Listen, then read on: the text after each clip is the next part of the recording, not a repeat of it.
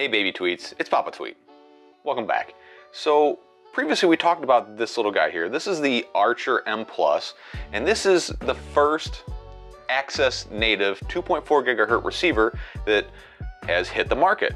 And everybody was wanting a direct competitor to this guy, the ever popular RXSR, mostly due to the size and the fact of it doesn't have diversity is why people are looking for the replacement for this guy, or at least the inline competitor to this guy here. This is a great receiver, it's nice and small, ideal for micro builds. Well, finally, Frsky has sent out this guy.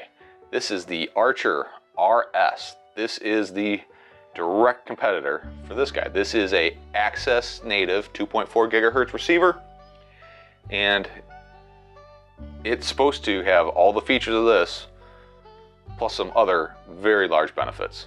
So let's take a closer look.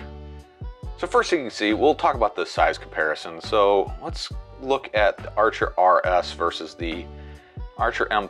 The footprint is pretty much identical, except for now we do have diversity. We do lose a couple nice things like the nice, so you have this nice big button here to initiate the registration process. And instead on the Archer RS, we have the little tactile membrane switch. Obviously this is a lot easier to get your meat hooks on than this guy, but we should only need to hit that button one time. And then let's bring the RXSR over here. So obviously you can see there is a big difference between these two and the RXSR. The footprint is in general the same, except for the RXSR always comes with this pin connection. A lot of people do de-pin these things, but that is a real bear to do. And obviously on the Archer series, these are direct solder only. So let's go ahead and set this guy aside. All right, so the Archer RS. Again, first real quad-oriented receiver from Frsky that is access 2.4 gigahertz native. This does support S-Bus and F-port like you would expect. It also has inverted S-port. You don't have to go and look for a pad on the backside to scab to. It has FLR, which is frame loss rate, which is a new feature to the access line.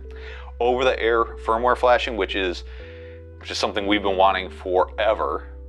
It only weighs 1.3 grams, runs off 5 volts only at about 60 milliamps.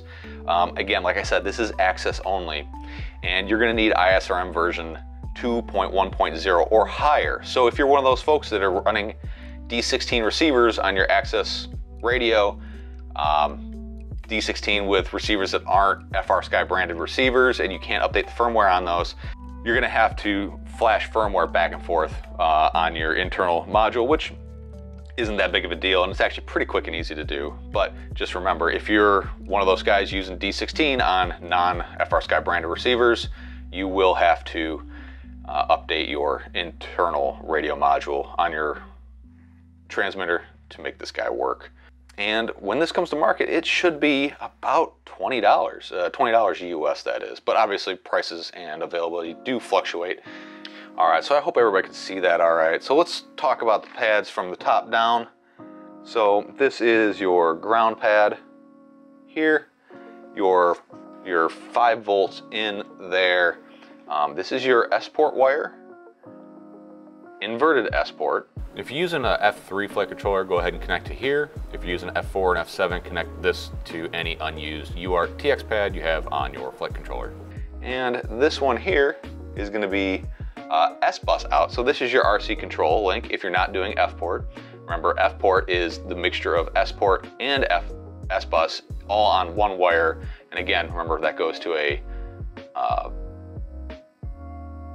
UARC TX pad. And this bottom one here is S-Bus in. So this can be run in a redundancy mode. So you could have a receiver here with your S-Bus out going to your S-Bus in, and then S-Bus out of this into your flight controller. So you do have receiver redundancy in case this one loses signal or this one, they can work in tandem together. These pads here, I've asked my rep over at Frsky, and these are these are nothing to the end user. These are for internal testing and programming. As you can see here, the MCU has been obfuscated like most companies are doing now to protect their intellectual property.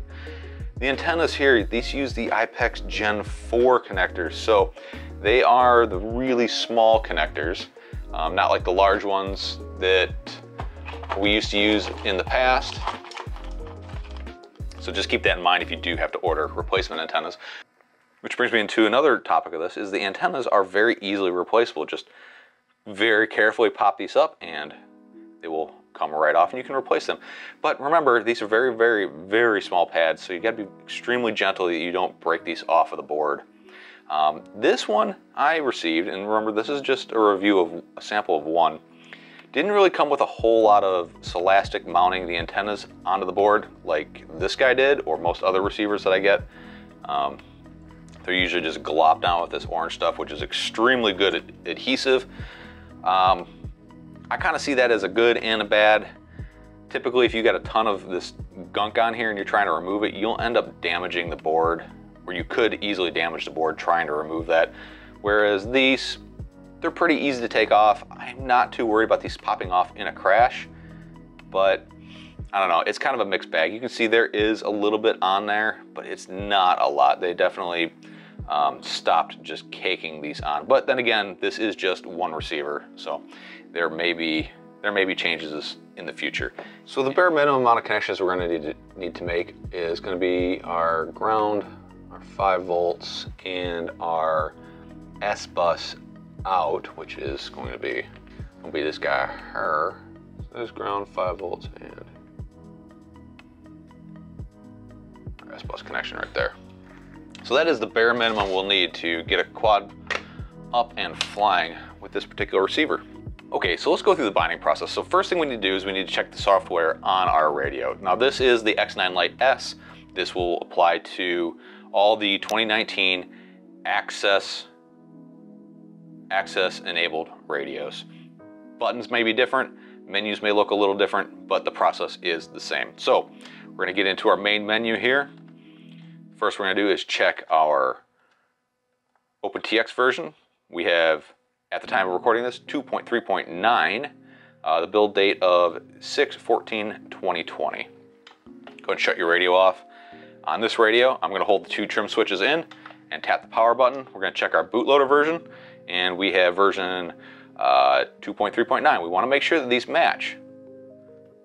And they do, so we're good. If not, please refer to this video up here on how to properly set up your radio out of the box. Okay, so now we know we have an updated version of OpenTX, and I would not try this on the version that comes with your radio. Those are probably development builds and they are missing a lot of functionality.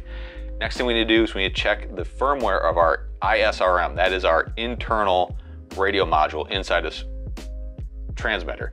There's 2 pieces of software. OpenTX is the operating system, and the ISRM firmware is what runs the actual thing that sends the radio waves in and out of this thing.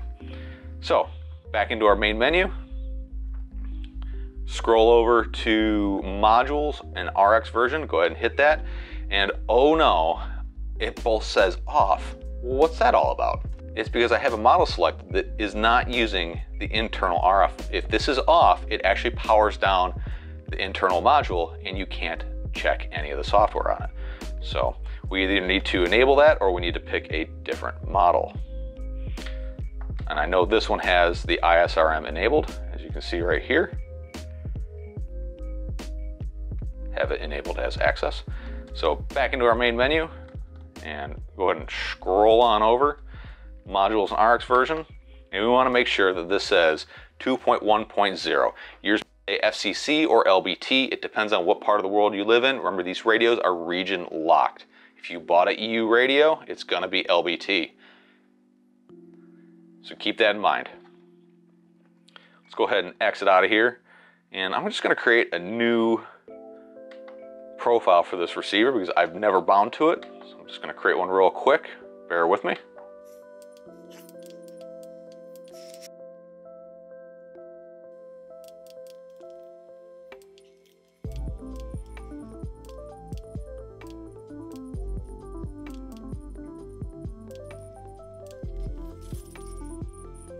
Okay, so here's the big deal here. We're gonna change internal RF mode to access. You should also see ACCST D16. We're not gonna worry about that one. We want access. Now I created a whole new model for this receiver, but you don't need to do that. You can register 3 different receivers to each model. So I'm gonna come down here, I'm gonna select register, and I'm gonna connect my receiver to a 5-volt power supply. This is just on the S-Port Air Linker, and that's just for demonstration purposes. If you had this in your quad, you would just power up your quad. And go ahead and connect.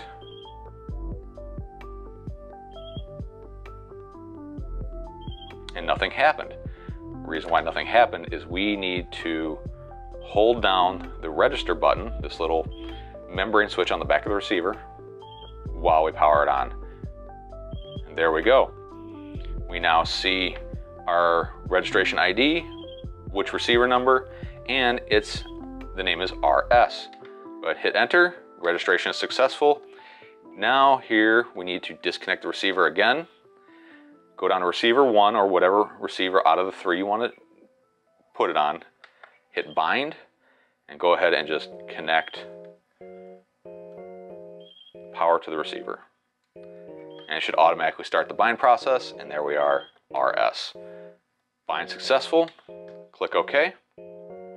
Now we can long hold on that and go to options, and we have a bunch of different options in here. If you're gonna run F-port, which is, remember, that's S-port telemetry and S-bus RC link all on one wire, you have to come down here and select F-port, and that will program this to output in an F-port protocol. And we can disable telemetry, 25 milliwatt telemetry and 7 millisecond PWM. I'm gonna leave these all the way they are for now. Next thing we need to do is scroll on over to our telemetry page. Now the first thing we need to do is, with new Archer receivers, we need to change our low and critical alarms. And Frsky recommends low to be set to 35 and critical to be set to 32. All right, next thing we need to do is discover new sensors. And you should always get at least 3 of these with the new Archer system. Whether you have it hooked up to a quad, a model, S-port telemetry or not, you will get these 3. RSSI is, obviously, it's RSSI. RX-BAT, that's how much voltage is at the receiver, or what the receiver's detecting. And VFR is valid frame rate. And that's it, we can exit out of here.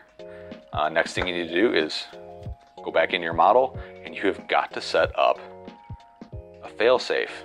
And for typical quad pilots, your fail-safe is gonna be no pulses. Okay, so now that we have a receiver bound, one of the big advantages of all the new access-enabled receivers, and I'm talking about the new hardware, not the old stuff, is over-the-air firmware flashing. So let's check this out.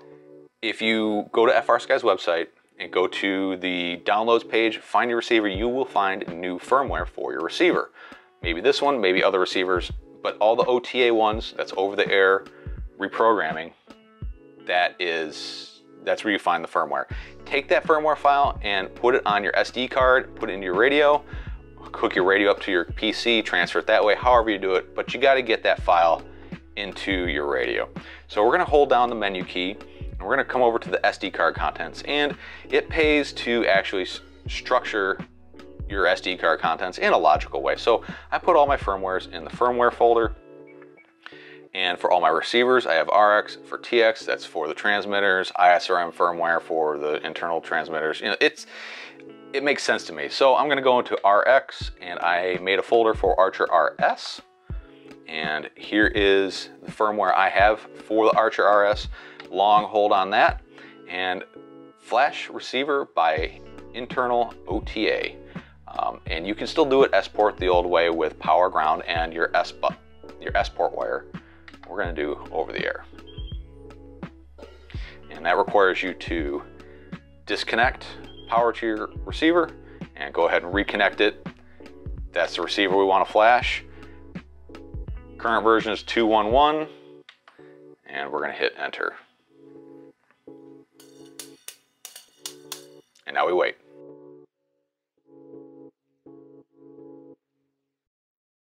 Obviously, if you were doing this, it would probably be inside of a model, which is great because we still don't have to get to that registration button anymore. It's a one and done thing. Unless you change radios and you don't happen to have your old radio with you, then you'll have to get to it again. But that's a pretty one-off case. Flashing is complete, and you notice it looks like we lost our bind. Let's go ahead and disconnect and reconnect. Telemetry recovered. And there we go. We should be good to go. We have our RSSI bars. That tells us we are connected to this receiver. And another thing that's nice about the OTA receivers, the new generation of Access hardware, is if you go to your main menu, scroll back over to the versions tab, go down to modules and RX version. If you're bound to a receiver, it will tell you what version of the firmware is on there. This is great days for us Frsky folks. So that is the basics of how to get this receiver up and running with your Access enabled radio. All right, folks, I know this is a really long video, but I wanted to make it long and full length just so you know exactly how to set this stuff up. I'll be doing some range tests. I've been doing range tests. I have a neat little contraption I've set up. I've strapped it to other drones and flown them way out, way past where your FPV range will be. And my initial testings, this receiver is really, really good. Initially, I'm getting the same range out of the Archer RS as I was getting out of the TBS Crossfire and Frsky R9 systems at 100 milliwatts. Yeah, it's pretty darn impressive. And the valid frame rate thing, that's pretty cool. I think it kind of acts a little bit like LQ with Crossfire, but a little more testing needs to be done on that. All right, folks, thanks for stopping by. Thanks for checking us out. Hey, if you like what I'm doing, please like, subscribe, all that fun stuff. If you're planning on purchasing any FPV related gear, check out the affiliate links in the bottom of the video. All that stuff helps me out and it justifies me continuing doing what I'm doing. All right, folks, I'll see you around. Bye.